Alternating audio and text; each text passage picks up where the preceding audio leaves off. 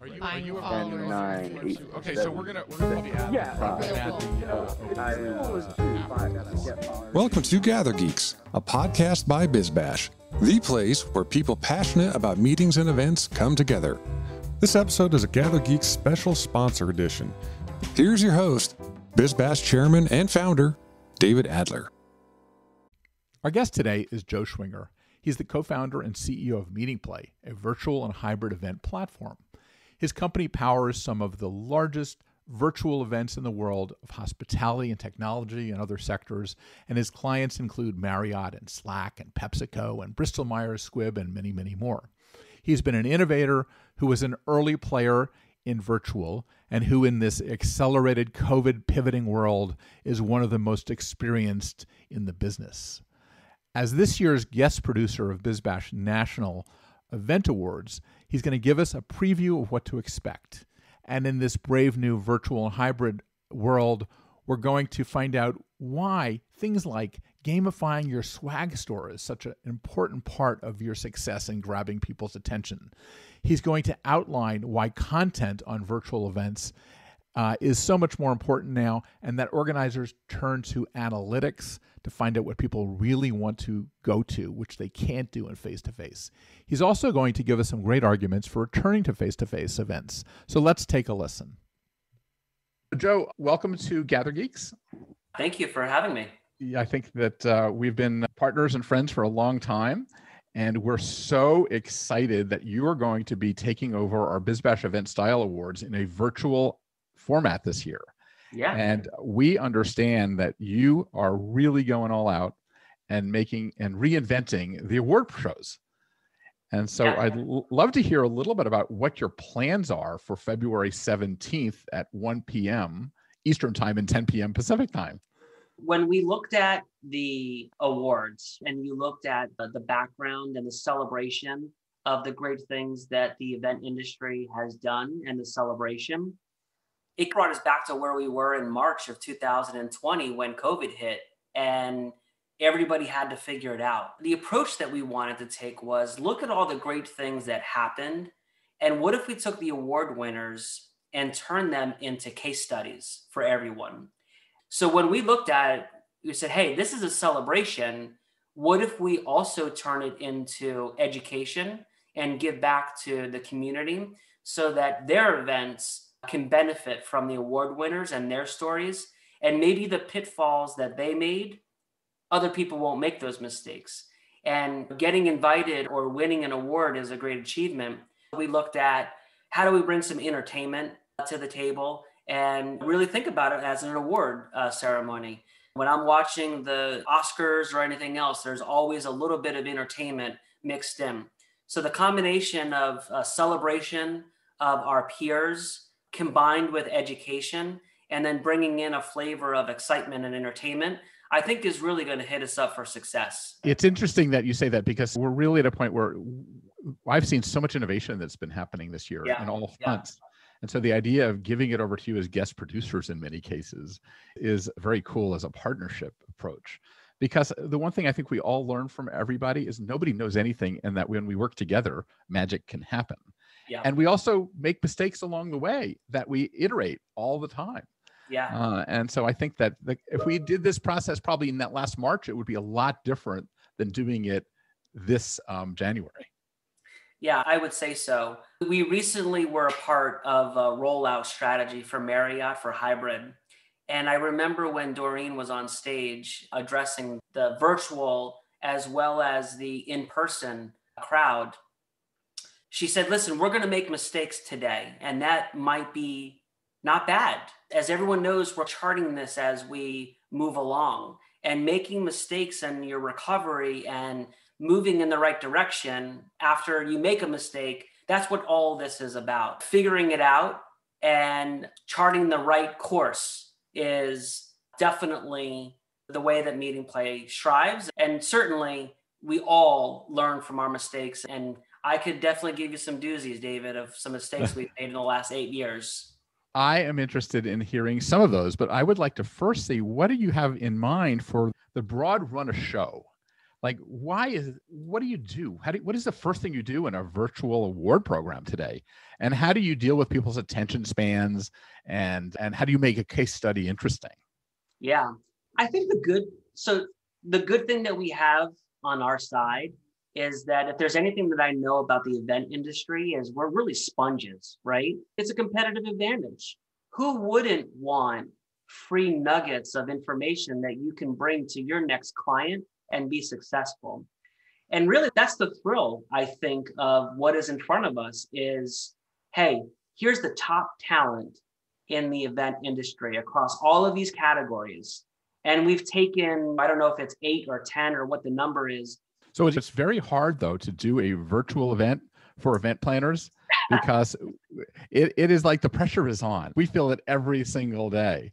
Yeah. So we're watching an award show within an award presentation envelope that is being judged as harshly or as liberally as the people that are winning and losing, in a sense, in terms of no one's really losing, but that are not getting the top nod. How do you see the sort of the opening of an award program like this? What's that first thing that somebody's going to see? And as we know, it all comes down to the Maya Angelou quote, what are we going to make them feel when they get in? And how do you do it through this lens that we got this? I'm looking at you now through a screen, and I see your face and I see how you're reacting and things like that. What is your advice to everyone as someone that's been doing this now for 8 years and for this 8-9 month period of intensity to break through the screen? Yeah, that's a good question, David. And I guess what I would go back to is 2 core deliverables on everything that Meeting Play does.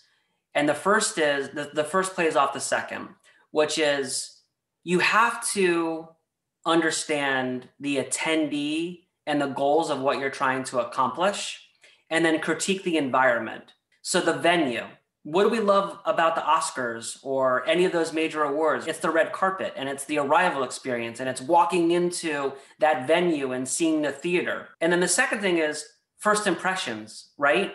So if you set the tone via the venue by the look and feel and the polish and the arrival experience, and showing them the benefits of sticking around, but create that excitement with the venue, I think that we're going to hit a home run.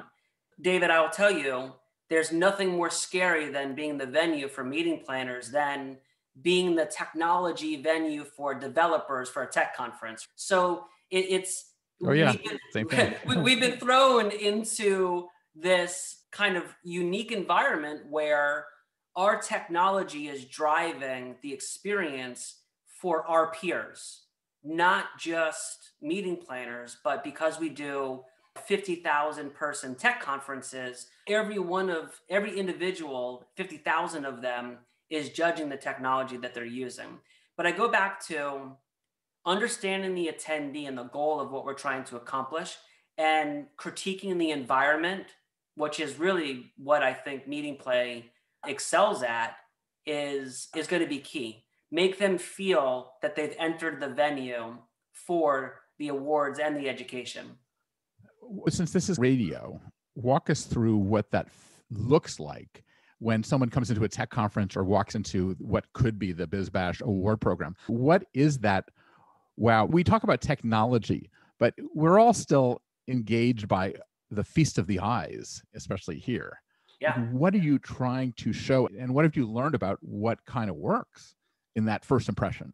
I mean, the first impression at a technology event is no different than a first impression at anything. Absolutely. It actually, when we started working with a great team over at BizBash, and we started to lay out even the voting mechanism for the People's Choice Awards, we were provided some graphics that we could work around. And obviously we start with a base, but knowing the detail orientation of the people that are doing the voting, we decided that so we selected this image of a beautiful table with candles on it and a chandelier above it.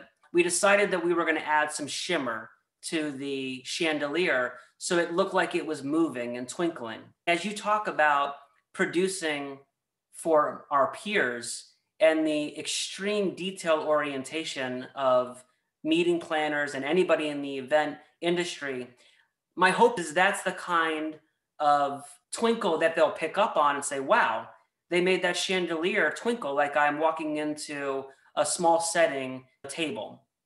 And then in the technology realm, you have to play to the strengths of the attendees and the technology that they work in. So we work with a software company that's very heavily focused in construction. The environment is very heavy on cool factor, but around construction. There's another company that we work with, actually Kong, out of the Valley. They work on really high-tech APIs. Well, their virtual environment was dark stars and really played to, if you think about a really big techie, all of those things they really gravitate towards were built in that virtual environment to set the tone for that conference. And then as they peel back the onion of all the features and everything else, the beauty is keeping that consistent across the board. It's not just the first impression, because if there's anything that we all know about attendee engagement, it's, well, we can hit a home run within the first hour of the conference, but what happens on day 3 or day 2? You've got to keep their attention across the whole conference, not just the beginning of the conference. So what are your rules about what's the meeting playbook? Yeah, this is where I always talk to a customer and it's, listen, you're going to get 80% of the way there, but we're going to be your 20%. And that's when we come to the table with kind of a toolbox of engagement tools that we're able to really critique around the customer and the attendee journey that we're trying to work around. Let me give you a case study. There's a high-tech customer that was doing training, and then they were doing 3 days of actual content, but 2 days of training. So 5 days in total, which is a tremendous amount of time to hold engagement. There, we used gamification. That was the glue that really kept them excited on day 5 and coming back and interacting with the content. And it wasn't just gamification, it was gamification on steroids. So we attached a swag store to it so that there was really the opportunity for everybody to win something. It wasn't an all or nothing. And again, that really goes back to understanding your attendee, what your goals are. The goal was 5 days of engagement, not just 2, and using the 20% that we bring to the table with our toolbox to hit on all cylinders for them. So the swag tool is something built into your system? Yeah, we do that for quite a bit of our customers. And break that out into English. What is that for the people who need to see it? What does that look like?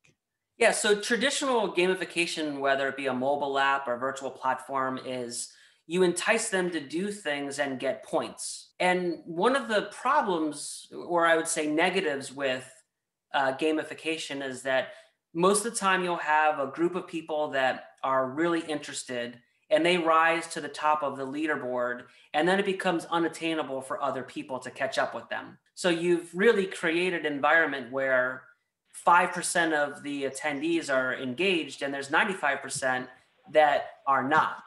What the swag store has allowed us to do is remove those boundaries. So instead, we have a conversion of those points into dollars. And then you use those digital currency dollars to buy things within a swag store. So you've removed this boundary of an all or nothing situation. And instead, you've made it that everybody has an opportunity to earn points, convert them to digital currency, and then go into the swag store and quote unquote buy things digitally that was tangible. And are there any rules for the swag that makes people want to buy them? Are you promoting that up front, or are you just, they go to the swag store? Like, how do you build up anticipation for what's in there?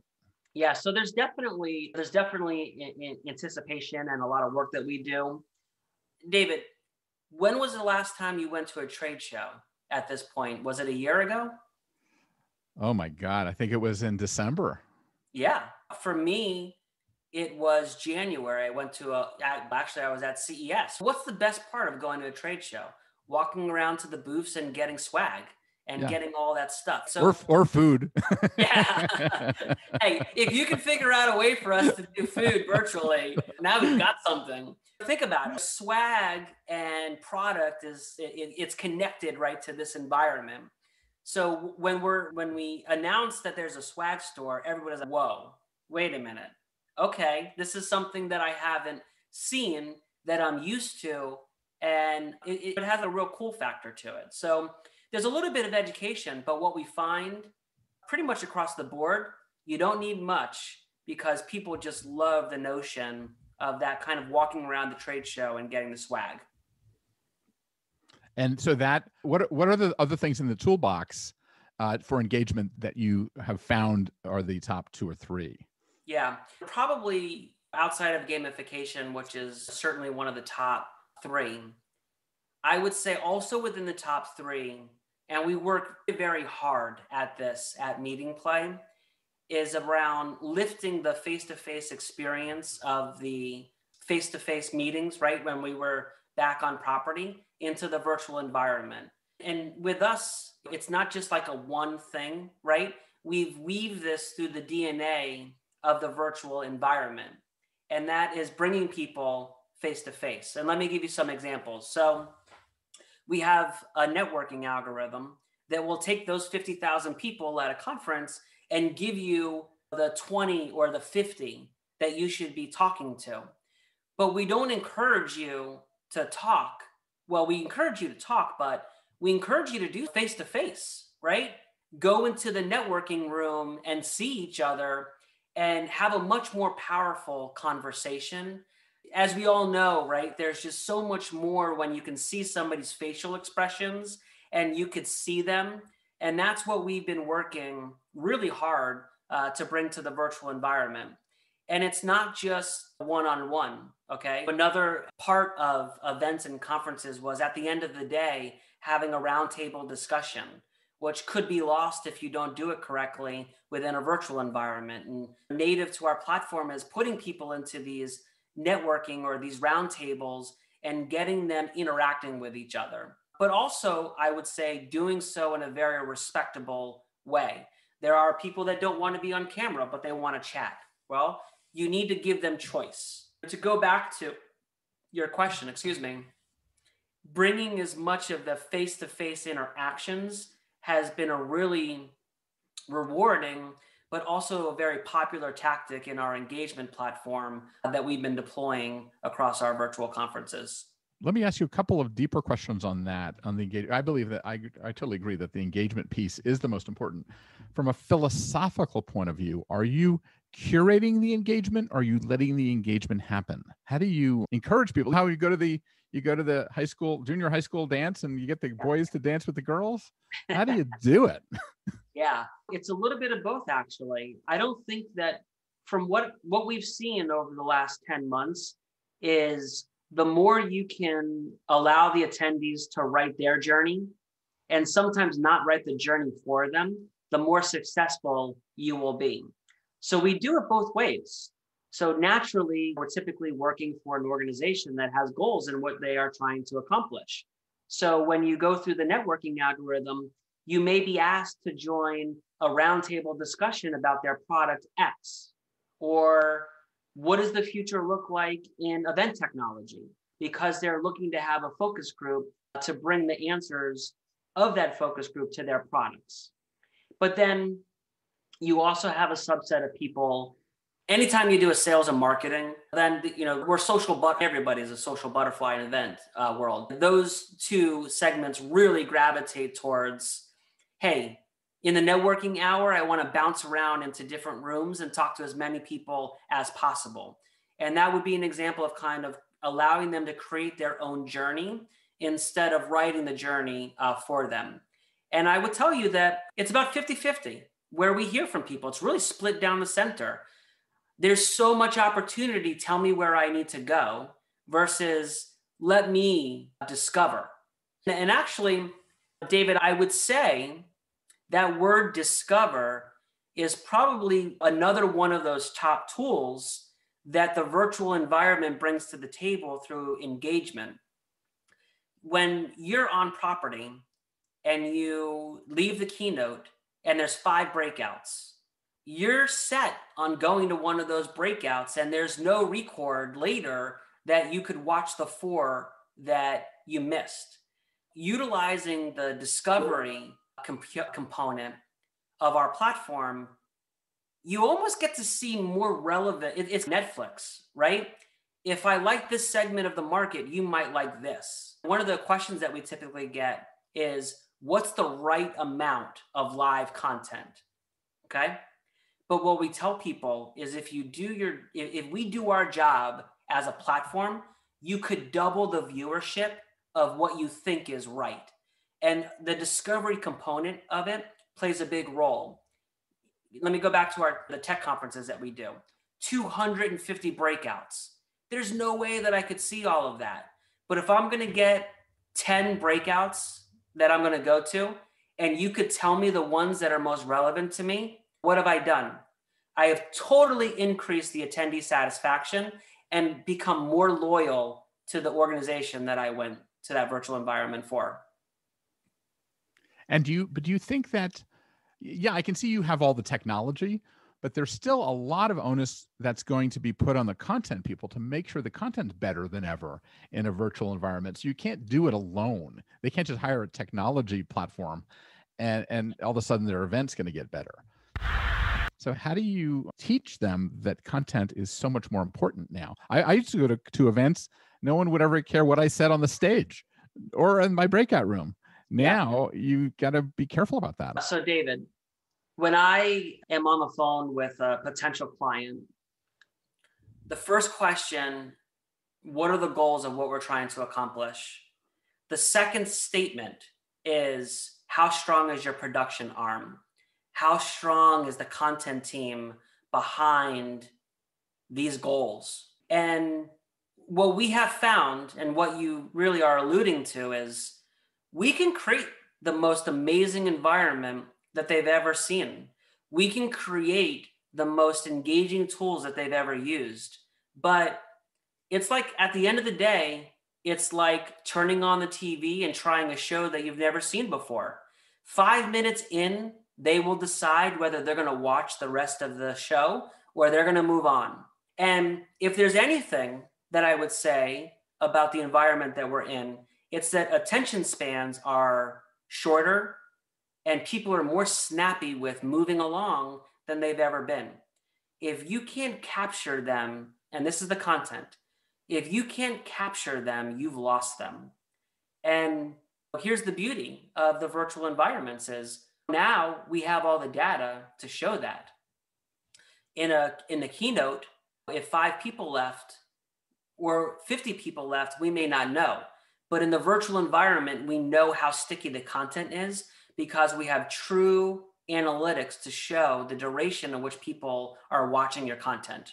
Have you found any common denominators among what works in terms of content today? Yeah, I would say there are a couple key things that stick out. One of our clients, Slack, they produced the most beautiful, captivating keynotes that I've seen in a very long time. To their credit, I remember seeing a comment on Twitter saying, wow, Slack is giving Apple a run for their money on the keynotes. So what they were doing there was they were creating a very highly produced environment to energize the content and to keep the users really guessing what's next through the production value. So there, I would say the key learning is think about your production budgets and what you can bring to the table. And I always love keep them wondering what's next, okay? And that's where the production company will bring something to the table. So give me an example of what they do. Did they have celebrities? Did they have themes? What kind of keynotes were they?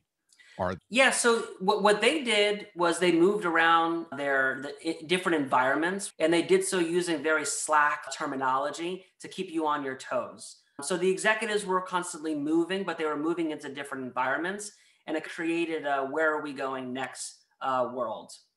And then the second point that I was going to make, David, on the content that I think works really well is bringing a sense of authentic people to the table, right?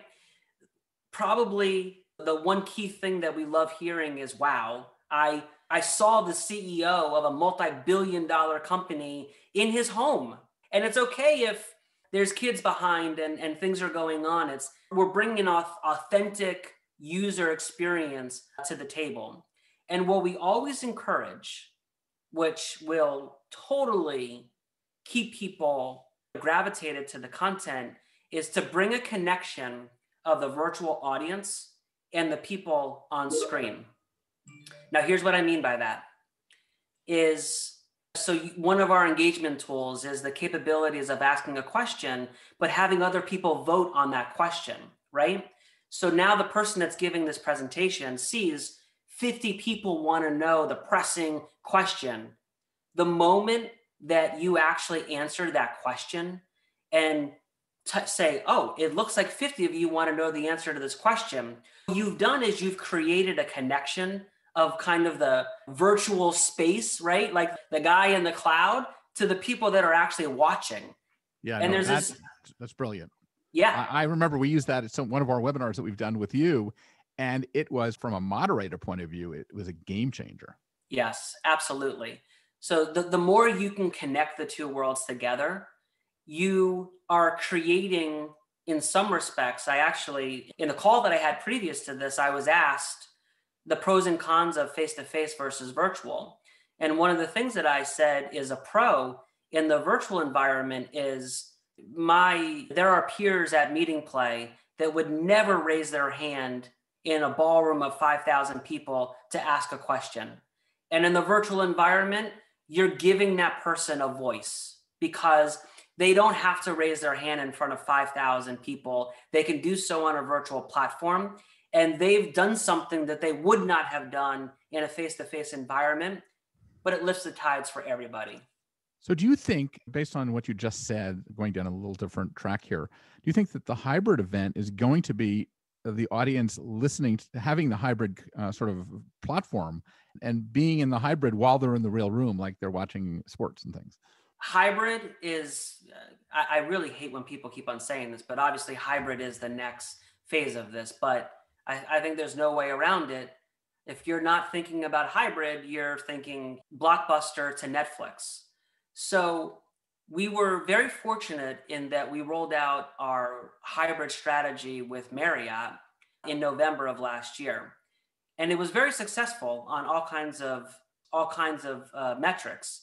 But the one key thing that we did was the virtual audience, they had a voice with somebody on property.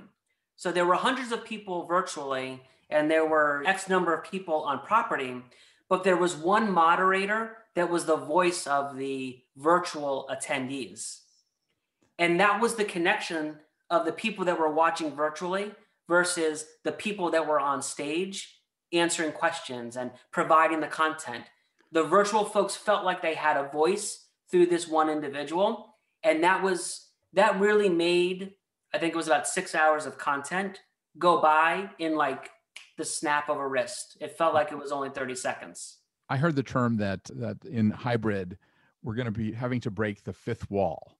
And the fifth wall is, how do you integrate the attendees, live attendees, with the online attendees? And the suggestion was, you walk into an event, and I'm sure you'll come up with a better way of thinking about this, and you see a bunch of iPads on the wall, and you can actually take a buddy with you on the journey.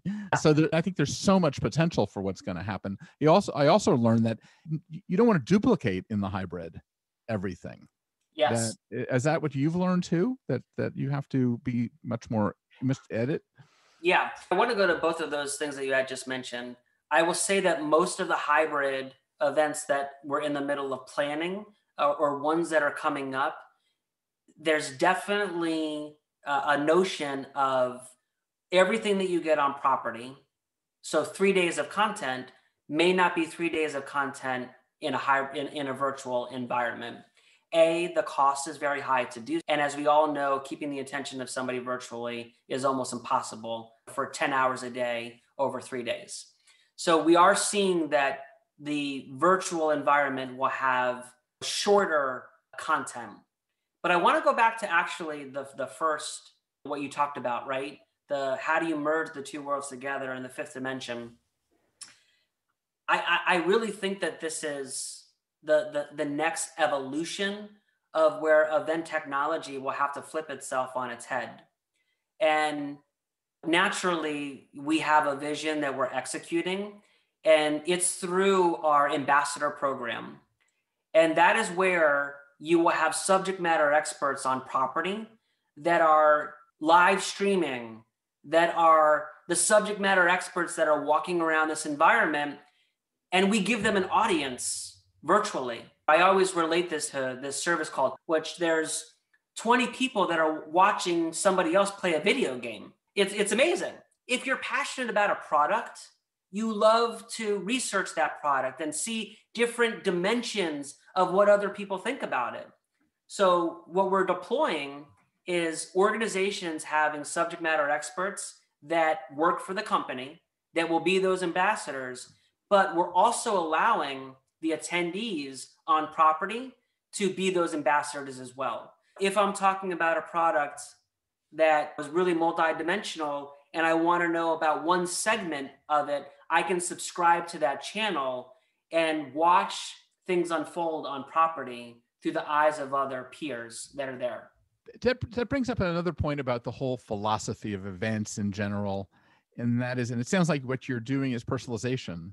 Yeah. And narrowcasting as opposed to broadcasting. And it's getting even more narrow. Yes. Is that a fair statement? Is that? Yeah, I think it's definitely a fair statement. And and the reason why is that everyone has been very spoiled in a virtual environment for what you said, the personalization. And that's why I say, like you say, the fifth wall, this is the next dimension of it, right? We, as a global audience now, are comfortable in this new tech environment. How do we capitalize on that when we go back on property? We started out saying, how do you make somebody feel something through the screen? Why? One of the myths that I see happening is some of these CEOs of major companies are going to say, we've been doing it virtually. Why do we need to do face-to-face? And we're creating solutions, but they're still not quite there yet. What is the answer to that CEO that says, we've been doing it this way virtually? Why don't we just not do the face-to-face events anymore? I have a little bit of a different perspective. I was hoping that's what I want. We're looking for arguments. I'm trying to give us ammunition for everyone listening to say, forget that, bud. So what I always tell people, because again, we work on events of 50,000, 70,000 people globally, but and that is what the CMO and the CEO are saying. Why would I go back to 1,000 people when I can have 70,000 people? Here's one of the answers to that. And what I tell people, deals happen face-to-face, right? So if you look at there's a segment of the market, we're all planning meetings for people to get together for deals to happen. If you look at one of our tech customers and they had 50,000 people at their virtual event, having the deal-making part of it was still a little old-fashioned in terms of picking up the phone. That's gonna happen on property, right? You have to have people together in a room for that to happen. Looking at the trade show environment, probably one of the hardest things that we've had to work around in the virtual environment is how do you successfully do a trade show? I see that environment going a little bit back naturally on property. And again, it's about deals actually happening. But David, if you look at the cost per attendee virtually compared to the cost per attendee on property, this is the argument, right, from the CEO and the chief financial officer. But the chief sales officer is saying, I want my decision makers on property. So I think that's where it's going to start, and we'll see. Certainly nobody is saying this is the way that it's going to be, but that's what I'm thinking. I also think that someone said to me that events are the ultimate high touch solution. And that if you need a high touch, which most, depending on the cost of a good or service that you're selling or an idea, the high touch or the high emotion is still going to be face-to-face. Yeah. And integrated. And do these virtual environments create the FOMO to bring face-to-face in the next time? Yeah. Or how And do you I argue would, that? Or is it... and as the guy that's trying to create the venue, I can certainly tell you that and all of us would agree, we have all had experiences on property that you simply just cannot create in a virtual environment. Certainly, we're about to write that chapter. Some of us are writing it already and learning, as we had talked about. But I'm pretty bullish on the face-to-face aspect. But as we all know, it will be different because we have learned so much in the last 10 months.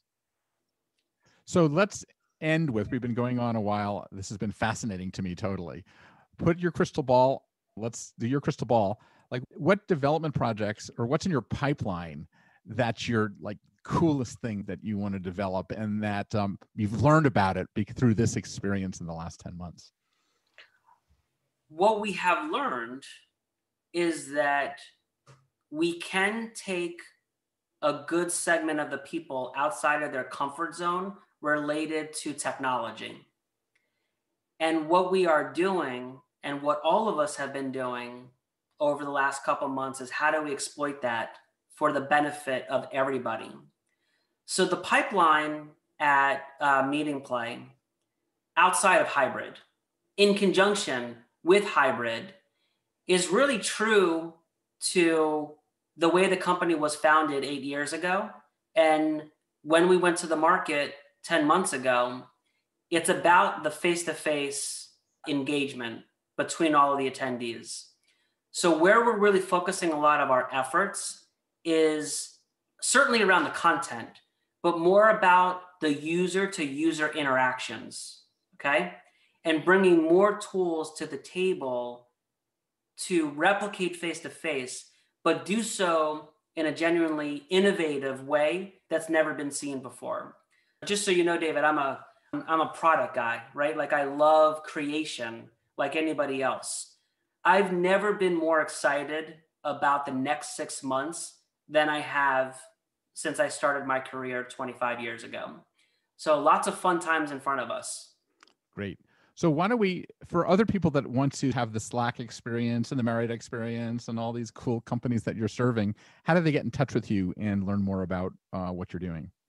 Hey, the best thing that we love at Meeting Play is what we're doing right now, education, and really just talking to people. So what I would actually say for anybody listening is drop an email to hello@meetingplay.com, and I might just be the person to reply and get on the phone and talk about, hey, not what Meeting Play can do for you, but what are your goals and can I steer you in the right direction? Although we've been very successful, again, part of the best part about the last 10 months is really educating our peers and going at this together and uncovering all those nuggets. So drop us an email at hello@meetingplay.com, say hi, and let's have some coffee together. Fantastic. And everybody should tune in on Wednesday, February 17th at 1 p.m. Eastern and 10 p.m. Pacific, or figure it out around the world because we have people everywhere.